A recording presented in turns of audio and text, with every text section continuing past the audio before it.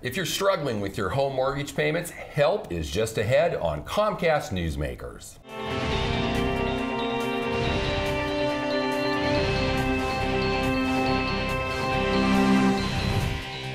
Welcome to Comcast Newsmakers. I'm Steve Mumm. Great to have you here as we're on location in the Governor's Mansion in Olympia. We're talking about the largest consumer financial protection settlement in U.S. history, $25 billion.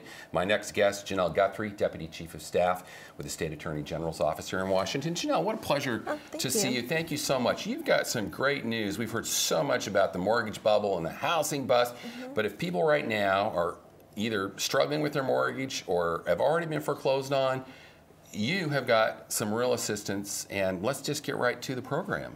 Fantastic. So part of that $25 billion settlement negotiated by the 49 state attorneys general and the federal government provides assistance to basically 3 categories of homeowners. It helps homeowners who are already in trouble, that they're already facing foreclosure. It provides assistance to some people who've already lost their homes. And finally, this is somewhat unique, it also provides assistance to people who are current. They've been doing everything they're supposed to do, but they're underwater.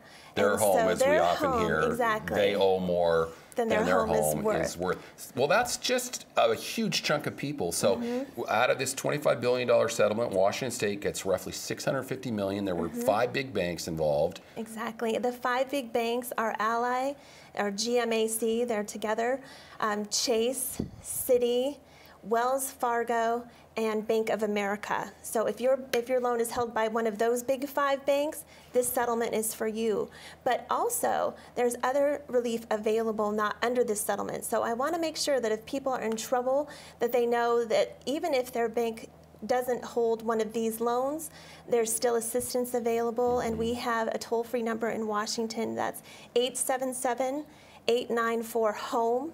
877-894-4663. And this applies to everybody, even if they've already been foreclosed on, if they're struggling, or even if they're just upside down on their mortgage. We'll talk about the help available and how they get to the people who can help them. So they call that number, and there are housing counselors available at that number who can walk them through their problems. We generally advise people to do really 5 things if they find themselves in trouble. First and foremost, we encourage them to stay in their home.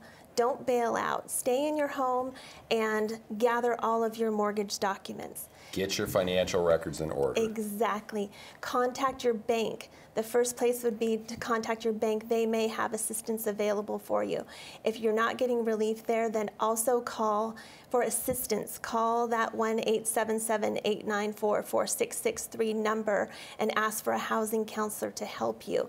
Also, under our state law, if you're facing foreclosure, you are eligible for mediation.